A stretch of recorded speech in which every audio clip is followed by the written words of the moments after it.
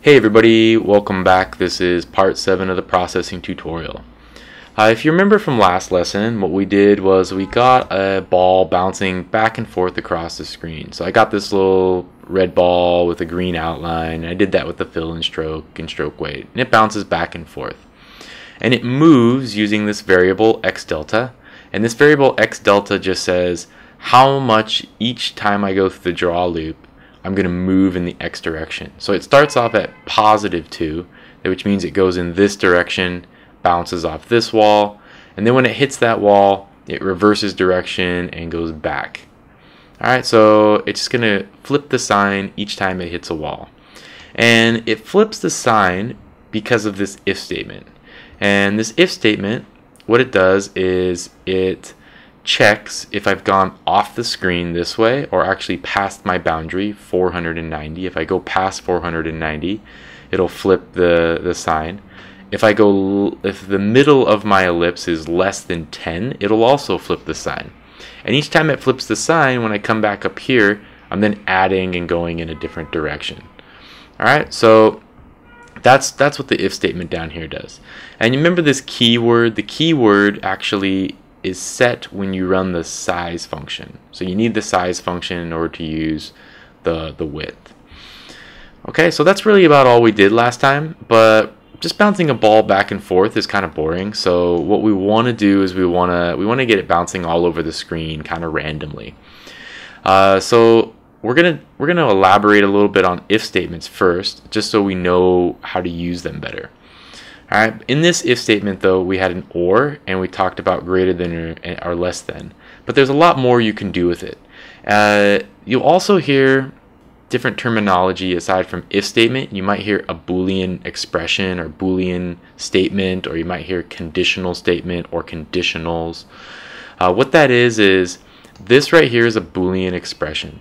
And it's a Boolean expression because it's something that can be true or false. It evaluates to true or false. This is another Boolean expression. And in fact, this whole thing creates one Boolean expression, this whole if statement. Because if this is true and this is true, then the if statement is true. Because it's either true or false, okay, or true. If this is true and this is false, then this whole thing is true. If this is false and this is true, this whole thing is true. The only way that delta is not going to flip is when we're in the middle of our screen, when we're here, and x is not greater than 490 and x is not less than 10, which makes this expression false and this expression false. So that means this won't flip. Okay, makes sense? If it doesn't make sense, we're doing some practice right now. Alright, so here are 3 variables. You can follow along with this code, or you can copy it into a new project. I made a new project called if statements just so I could run this. And what we have here is we have these are all the operators, the comparison operators we can use. We have greater than, less than or equal to, greater than or equal to, not equal to, and a not operator. And this one is probably the weirdest, this not operator. It's something that will take a little while to get used to, but these others, they make sense. Alright, so let's look at this, what I have here. I have if x is equal to 10, print line here. So x is equal to 10, so if I run this, it'll say here at the bottom. Alright, so what if I want to say if it's anything but 10? So if x is not equal to 10, print. Now in this case, this Boolean expression evaluates to false because x is equal to 10, but I'm saying if x is not equal to 10, then print all this stuff. Okay? I could also say if x is less than 10, and if x is less than or equal to 10, then it will print, and that's true. Okay? So for this statement, I can make a lot of things true. I can't make x greater than 10 because x is 10, so it can't be greater than. Let's go back to the equal sign here. What I did show you last time was the OR operator. So this is what you saw when we did the bouncing ball, and I can say if y is 16. Now y is not 16, but x is still 10. So that means, oh, I gotta Made a small mistake there. So then it will print this, because while this is false, this is true rather, this is false, which means true or false evaluates to true.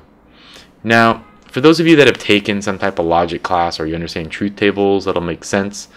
But really, it's just going to evaluate in this case if one or the other is true. Alright, so let's play around with these a little bit. You can also extend this even further. You could say, or z is equal to 21. And I keep doing that. There we go. Z is equal to 21. And it will still print. So let's say if this is false now, let's say x is equal to 0. It is still going to print because z is equal to 21. So I could have 100 false expressions and one true expression, and as long as they're all ORed together, it'll still print this line. All right. Now there's other things, and I'm going to just delete these ones to make it a little more simple, or one of these here. And if we have or, that means we probably have and. So in this case, z is equal to 21, but x is not equal to 0. So if I run this, it's not going to print, because to make this statement true, this and this both need to be true. So to do that, I might have to make this 10, and now it'll print here. Alright, so that works pretty well. Well, what if we want to say something like, if x is less than 10, then print here. But otherwise, I want you to do something different. So in this case, maybe let's say I want to print, I don't know, print there. Okay, so I print there. So in this case, it's going to evaluate this, and it will say, well, x is not less than 10, so that's false. But it will notice that there's an else statement attached to this, and then it will evaluate this one. And else will always work if everything above it is false. So this is going to now print out there, because it says if this is false, then do this. All right, so not bad. We also have else if statements, which then we can do more evaluations. We can say something like, if y is greater than 3 or 2, then print, I don't know, where. Okay. So it's going to print out where, but you notice it no longer prints out there. And the reason is because when an if statement has an if else, or if else block, so this whole block of if statements, it's only going to do one of them. So only one thing gets run. So only one scope, or one set of brackets, the code in there gets run. So if this is false, but this is true, then this runs. And then it will skip over this and come down here and keep running code. Okay? You can also have multiple else if statements. You can really have as many as you want. You don't want too many. Things can get really ugly when you have a lot of if statements. Here, where, there, I don't know, over there. Okay, so now it's going to print out where, because y is still bigger than 2. But if I put 20 in here, okay, now it prints out over there because z is larger than 2. Alright, so these kind of make sense. All of this stuff it's pretty logical. When you get some more complicated if statements going on, things can be a little bit difficult to figure out what's going on, but you'll get used to it. Now, these operators here at the start, they all kind of make sense. I can say things like if x is not equal to 10, and that makes sense. This other operator, though, this not operator all by itself is a little bit weird. So let's take a look at an example, and let's go back to our original x equals 10. So if I run this, it's going to just print out here because x equals to 10. And that means this statement evaluates to true. Now if I want to negate that, or I want to make it the opposite, use the not operator, I put this in front of it and it will no longer print. Okay, because that means if this evaluates to true, this flips it to false. So now it's saying if and this evaluates to false, so that means this won't run. But if I did this, it will print it out, because this says x is not equal to 10. Well, that's a false statement because x is equal to 10. But then I flip it out here, whatever this is, so I make it the opposite. So the opposite of false is true, which makes this if statement true, which means it prints out here. All right, so a little bit weird, right? The not operator will come in handy a lot of times. It does come in a lot more when you start using functions and looking at the return value of functions, checking the not value of those. All right, so that's kind of if statements. That's just a rundown. You're going to be using them from here on out, so you'll get a lot more practice with them, but you can always come back to this and revise. All right, so let's go back to our code. And we said that we wanted to get the ball moving in other directions. And we actually did that in one lesson, and we did that by using this y value here and then adding on to the y value. And I'm going to do the same thing, but I'm going to space these out a little bit, and I'm going to make a y delta. I'm going to make y delta equal to 2, just like my x delta. And I'm going to do the same thing here. So y equals y plus, my hands are kind of cold and not moving too well. So y equals y plus delta. So if I run this, this is going to come straight down, and notice how it hit this wall and then bounced off and went that way. But we want it to also bounce off the bottom of the screen and the top of the screen. So let's do that. All we really need is another if statement. So we take our if statement and we're going to say if y, and it needs to be greater than the bottom of the screen. And the bottom of the screen is the height. So height minus 10. Okay. Or y is less than 10. Then all you need to do is the same thing. Y delta equals minus y delta. So that was pretty easy, right? So this is just going to get our ball bouncing. And let's see what it does. Now, since I've sent it off at this angle, it's going to bounce straight into my corners. So let's switch this up a little bit so we can see it bouncing around a little bit differently here. So maybe make this 150 or something. And that'll send the ball off so it bounces off these corners here. All right.